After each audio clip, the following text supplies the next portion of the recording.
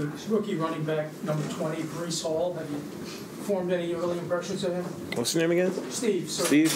Yeah, Brees, he came in and he just hit it rolling.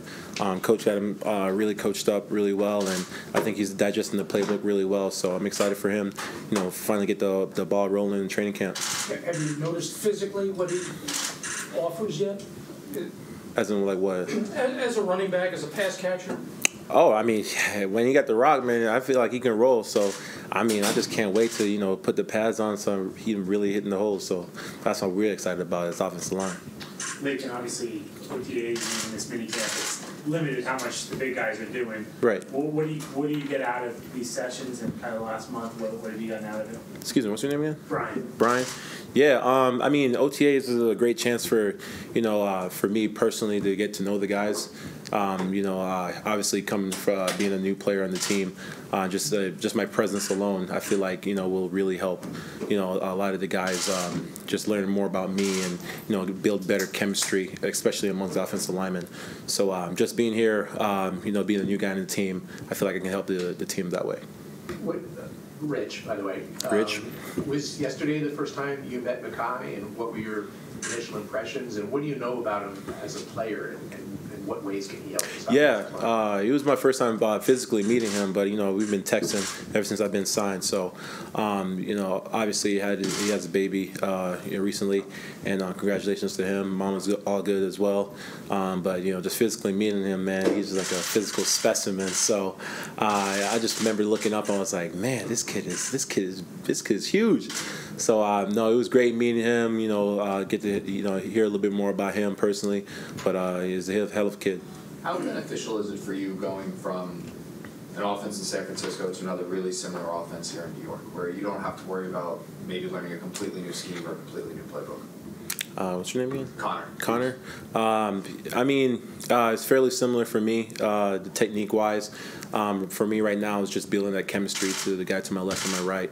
So, the more I can be here, just as a player, to build that chemistry, trying to be that connection between the center and the tackle, I mean, I feel like I can do a lot for this offense. Does that ease, though, the transition in terms of, like, you're not having to worry about chemistry and playbook? It's just the chemistry you already right. have. I mean, the benefit for me being this type of offense is that I have most of the terminologies and the playbook already installed, so I can just go out there and execute.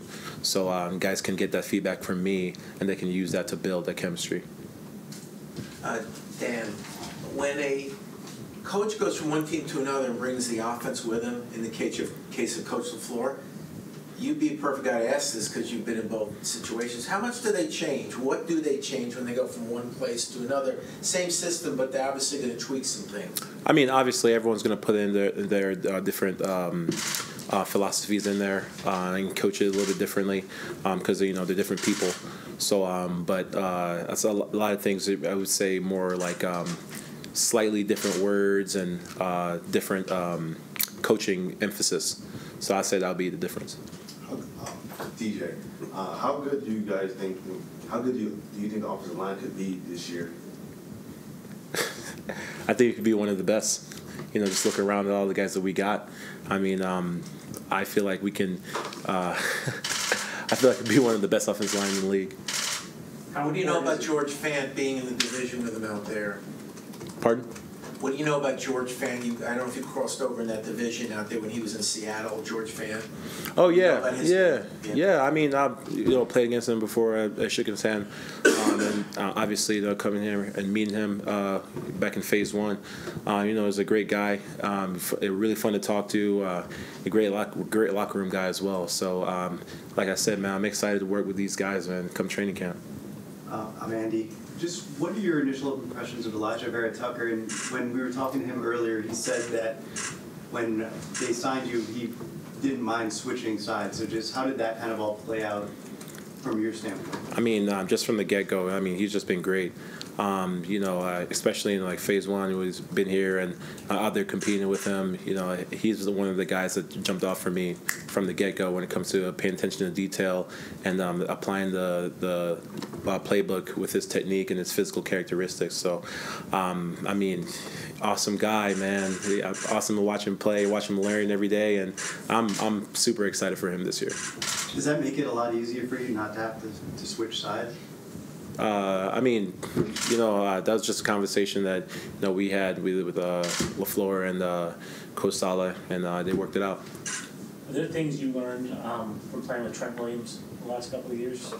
Oh yeah. Just he's a pretty special player. Oh yeah. I mean, yeah. Is there something can you pass that along to a guy like Makai, who's a young player? Or Oh, I mean, yeah, for sure, of course. I mean, obviously working with, I had Joe Staley first, and then I had Trent Williams. There's definitely some things in their game that I've seen work, in this system, and there's definitely some things that I can, help.